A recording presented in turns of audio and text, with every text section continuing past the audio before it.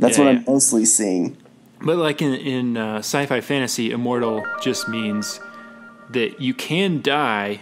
It's only talking about physical death. You can die, but you won't die of old age or disease. Yeah. And then eternal is just like, you're almost like godlike, like you've been around forever and you always will be around.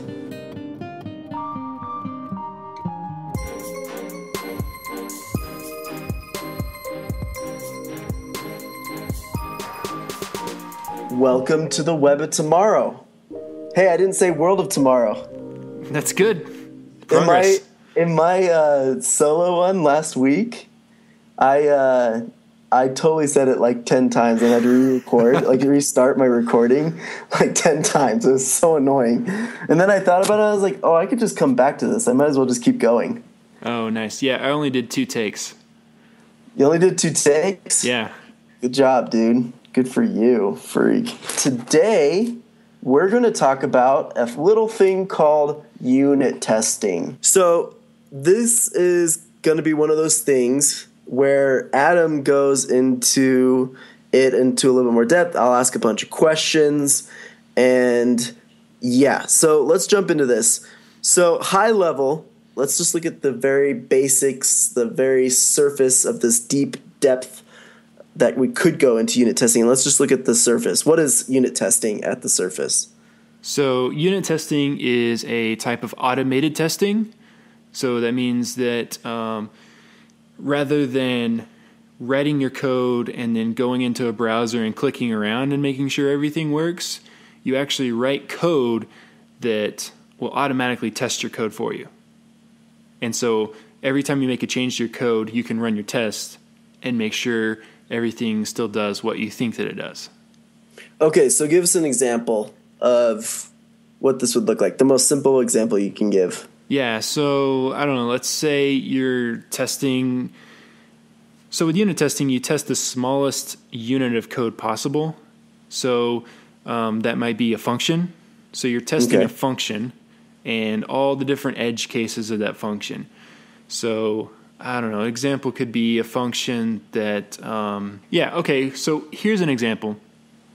I wrote a little practice bit of code one time, and what it did was it took in a time, so like 2:30, and then the output of that function would be, 2:30. Okay, so if you were to test that bit of code manually, you would have to, every time you made a change to the code, you would have to go and run the code, say, okay, does it work if I put in this input? Does it work if I put in this input? So instead, you would just write this code to test and say, all right, unit testing framework, if I pass in 2:30, it should return 2:30. And you write that code one time, and it just, every time it runs, it makes sure that the output is correct. And then you can write a whole bunch of different test cases. So if you pass in 12 o'clock, then you want it to pass out noon. That's a different edge case. You wouldn't want it to say 12 o'clock. You'd want it to say noon. So we should probably, I don't know if we should probably find like an example online and add it to the bottom of this podcast so that people can take a look at like what something like this would look like. I think we've gotten far enough into the podcast where as new, I guess, as they were when we first started. Yeah. So yeah, I can link to some examples of code like that fuzzy time thing. So my next question is this: when we first started, you're like, "Hey, this is so awesome.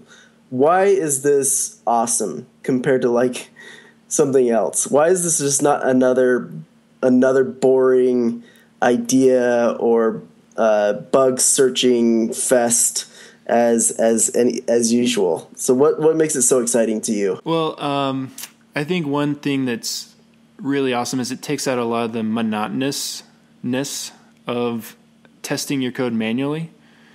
You don't have to. You can just stay in your code, right? So what does testing your code manually look like? Maybe we need to make that differentiation there. Right. So testing code manually would be you write some code, then you go into the browser, and then you click around and make sure it works, right? And the problem is you can't possibly test every single edge case every time you're clicking around. That would take forever.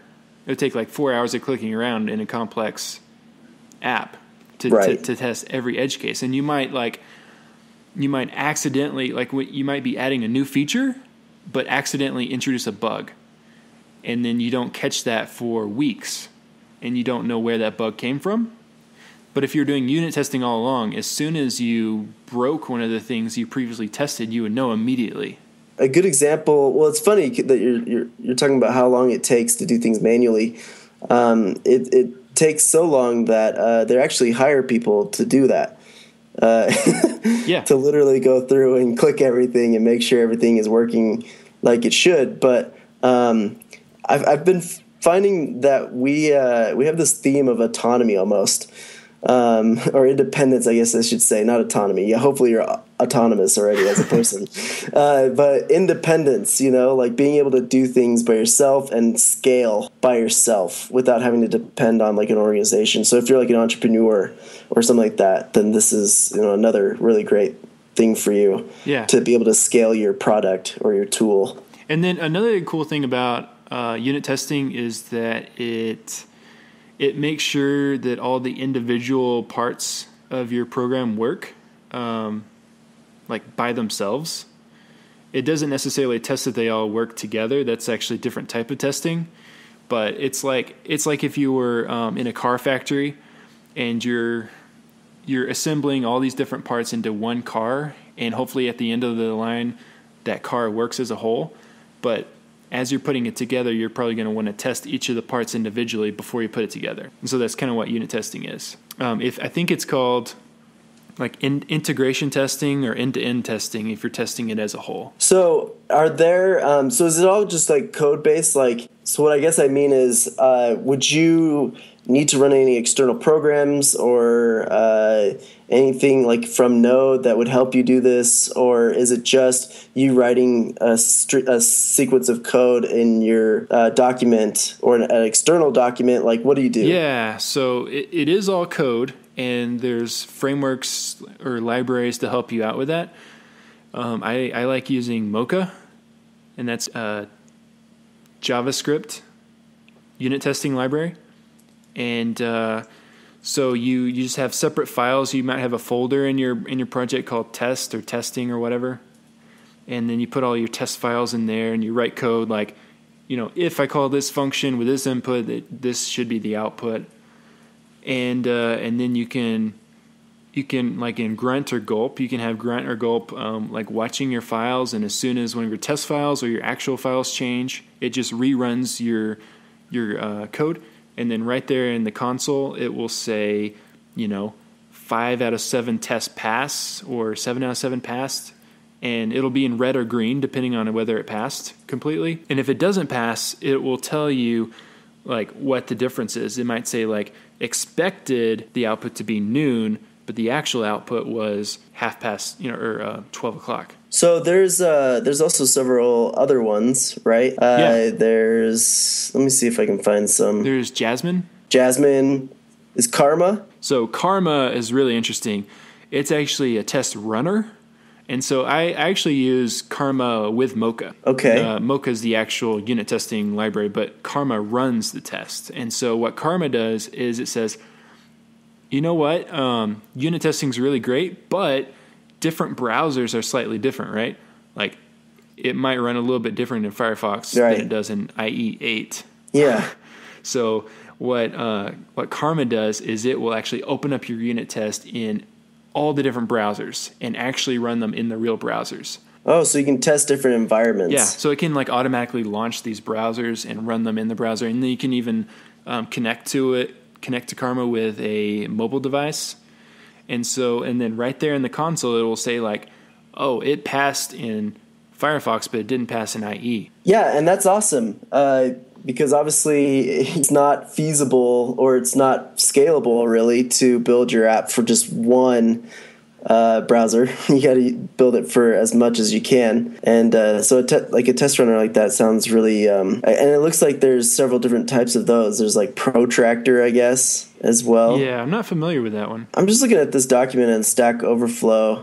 There's I don't know, what is this one? This is not. I think this might actually be a unit testing browser Swarm. No idea. This guy's got like a gajillion of these. So there actually is a really great unit test tools. Okay, so Protractor is an end-to-end test framework for Angular. So it's actually not unit testing, but it's a but end-to-end test is a type of automated test. Oh, gotcha. Okay, it's funny that they combine that with that on the document. And so Jasmine is probably, it looks like it's one of the bigger ones, and then Mocha looks like it's one of the more comprehensive ones. Yeah, it can do quite a few things. Nice. So how did you what was the context in which you started getting into unit testing? Oh, that's a good question. So unit testing is one of those things that everyone kind of knows that they should do, but a lot of people don't actually do. I don't remember how I first... Because it's just like, why don't they do it? Is it because it's just like one more thing that they'll have to learn to do? Whereas like they already have something they can do, it's just monotonous and it takes a long time, but they already know how to do it. Yeah, there's a lot of reasons why people don't...